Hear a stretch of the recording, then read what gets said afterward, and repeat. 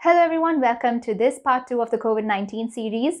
So in this part 2, we are going to have a Q&A session again with Dr. Tom George. So the topic mainly that we're going to concentrate in this part 2 is if we are going to get infected by this virus, what are the precautions that we have to keep in mind? Plus few questions regarding what we are hearing recently, that is the black and yellow fungus.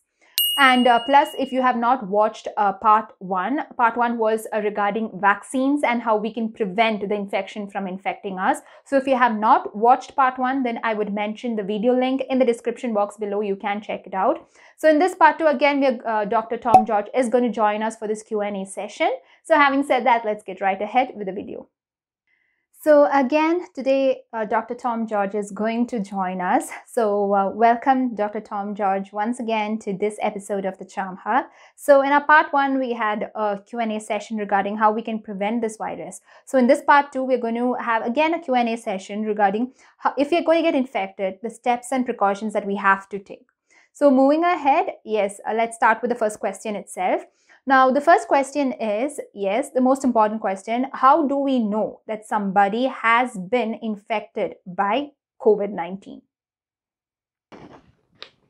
The common symptoms are tiredness, dry cough, and fever.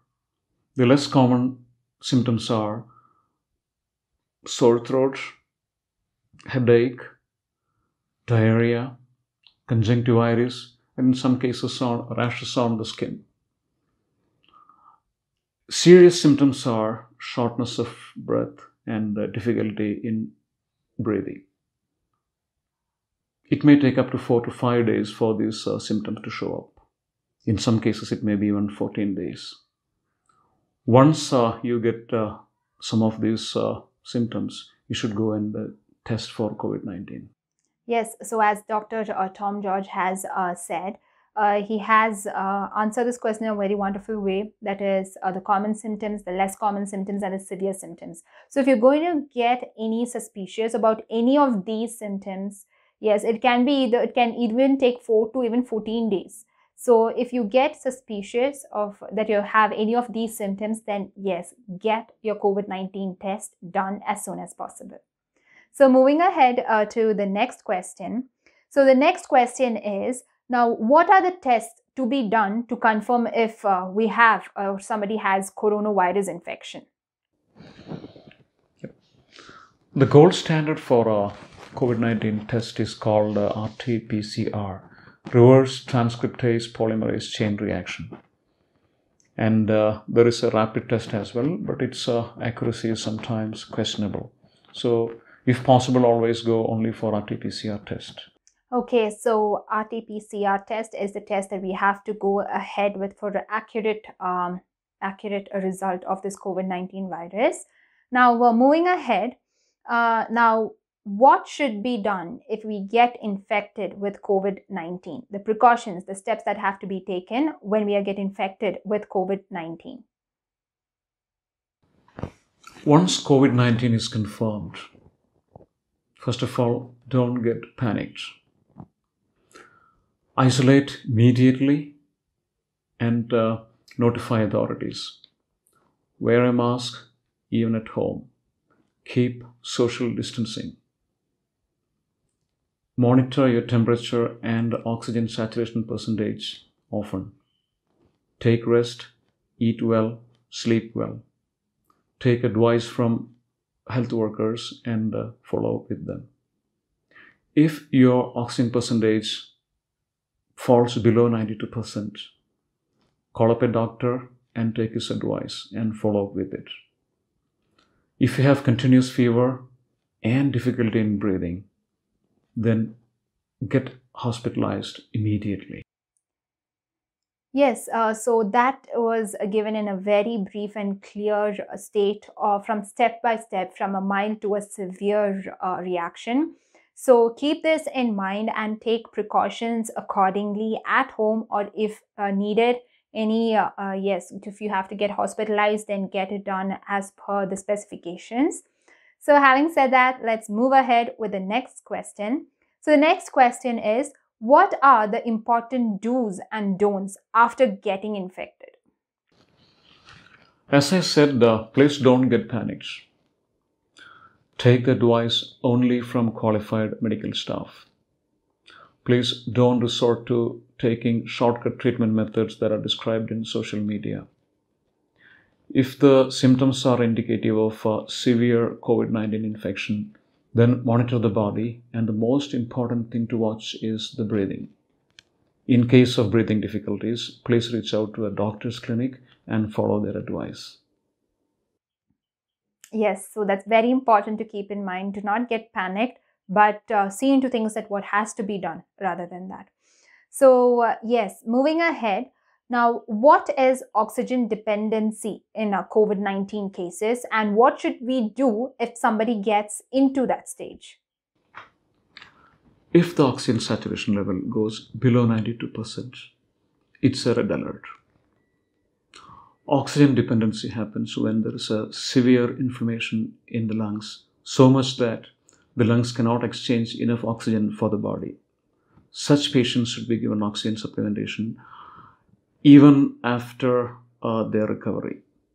Even after hospital discharge, they may still require oxygen supplementation until their oxygen level goes up to normalcy. So that's really important to keep in mind regarding this oxygen dependency.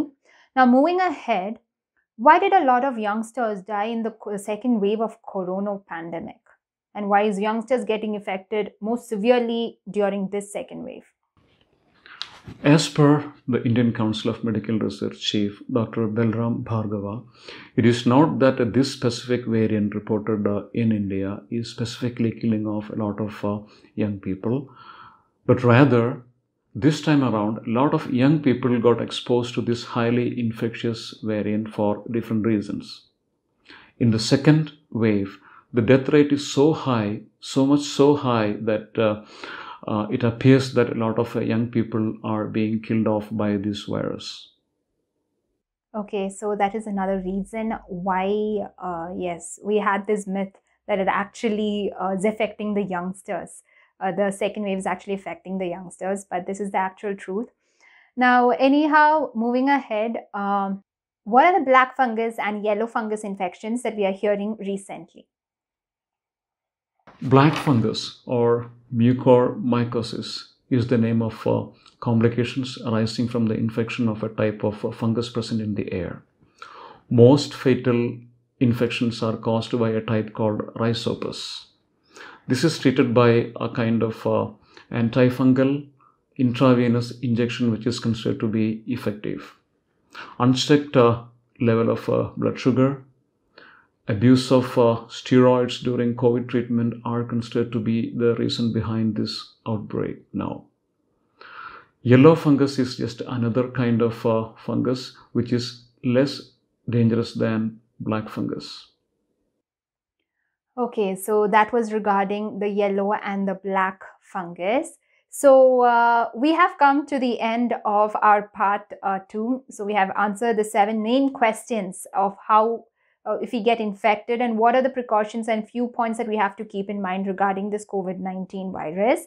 So once again, thank you, Dr. Tom George, for joining us once again in this episode of the Chamha. So that was the end of our Q&A session of the part 2. So I hope that was helpful and informative. Actually, this was very informative regarding if we get infected, what are the precautions that we're supposed to take according to each step.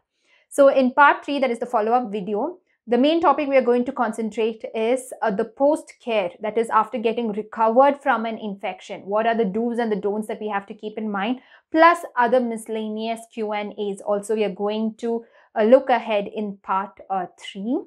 So I hope that was helpful and informative. Share to the maximum that you can. As I've mentioned, even I'm trying my best to use my platform to bring the maximum awareness of all these basic informations or even unknown informations. So I hope that was helpful and informative. If you find this video helpful, then do not forget to like the video, to share the video, and also do not forget to subscribe to my channel. Just hit the icon that pops over here to subscribe, and also do not forget to hit the notification bell so that you would get notified every time I put up a new video. So see you in the next video. Until then, bye-bye. Take care.